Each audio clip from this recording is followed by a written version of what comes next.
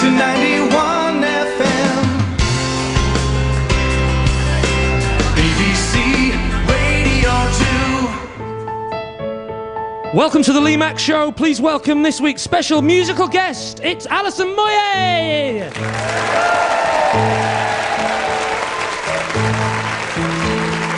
Looking from a window above, it's like a story of love. Can you hear me? Came back only yesterday, I'm moving farther away. Won't you near me? All I needed was the love you gave.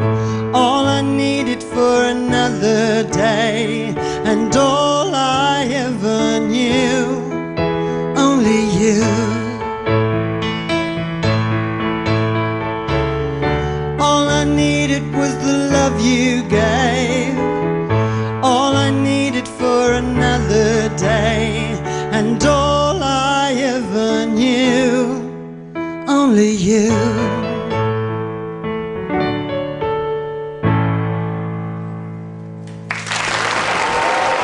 Alison Moyet!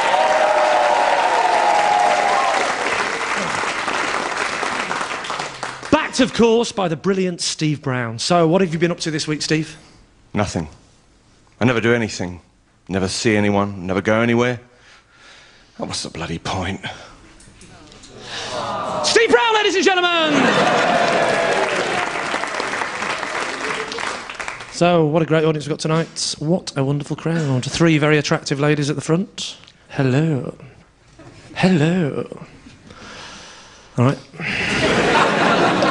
What's your name, madam? Julia. Can I ask you a personal question? How many men have you had sex with? You weren't expecting that, were you? Sorry, I'm not very good at light-hearted banter. Sure, you don't have to answer that question. I've had 7 roughly, and about 12 sensitively. Doesn't bother me how many partners you've had. You know, do you know what I'll call a woman if she sleeps around? No, that's it. I'm just saying. Do you know what I'll call a woman if she sleeps around?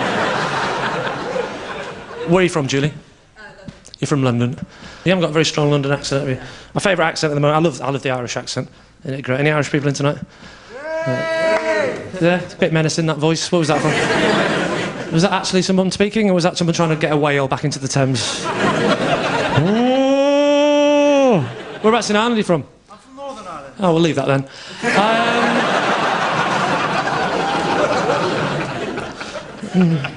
Here's one for you. How many Protestants does it take to change a light bulb? 1, they're brilliant. But how many Catholics does it take to change a light bulb? 1, they're brilliant. 2, hello, please don't hurt me.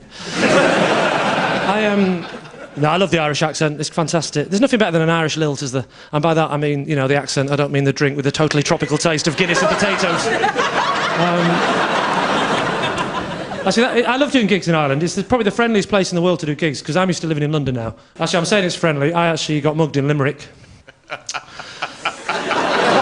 That's a place, obviously, not the style. I don't mean someone came up to me and went, "Hello, my name is Pete. I'm standing in the street. Don't be flash. Give me your cash. I'll kick you in the teeth." Now, please welcome, fresh from her West End run, though after a mile or so she gave up and got a cab. It's my sidekick, Angela McHale.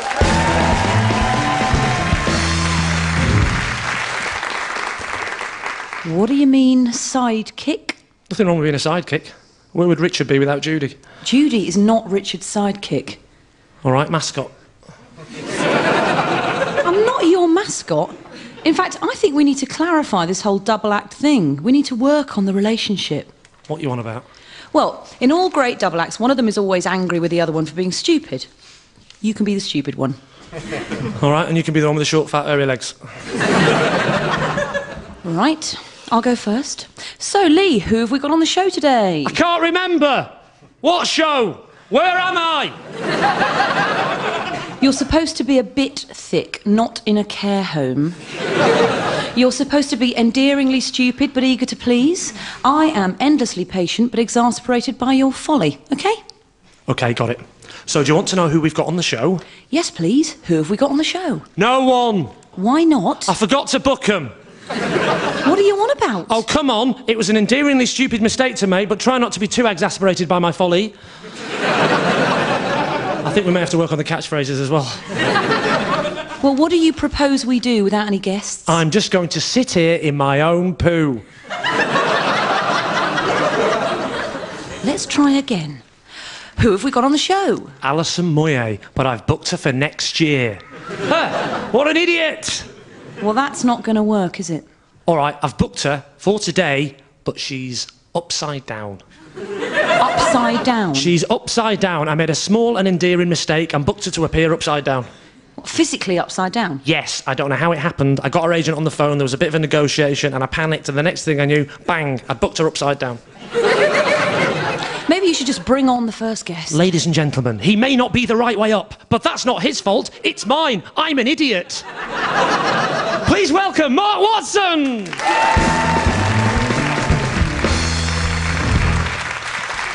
Yeah, I'm in a quite cantankerous mood. My phone company. I've got my phone company are really annoying. I can't, of course, mention them on air.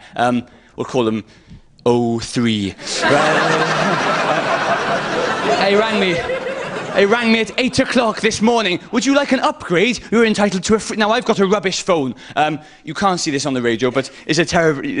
really awful. It can't do predictive texting. It can't do, phone calls. It is a very basic phone, but I like it. I'm used to it. And every week, my phone company rings me up and says, oh, would you like an upgrade? No, I just want my phone. Just normal. No, get an upgrade. Get a free upgrade. One day, I'll be walking my dog and I'll take it away and say, here's a wolf instead. There you are.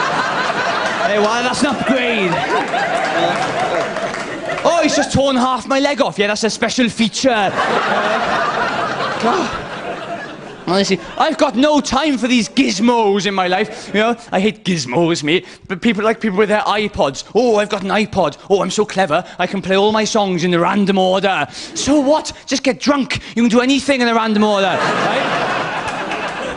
I was drunk the other night, washed my hands, then went to the toilet. Whoa! Wow, clever. The trouble is, these gizmos do allow people to behave very rudely. I was on a train, and this guy was watching a film, no headphones, just literally on his laptop, just a film, just watching it. There was no pretend. It's not a cinema, it's a train. You can easily tell if there's stations, it's a train, right? It's not a cinema. Right, me and my wife, I've got a wife, which is remarkable, but it's a different story. Right,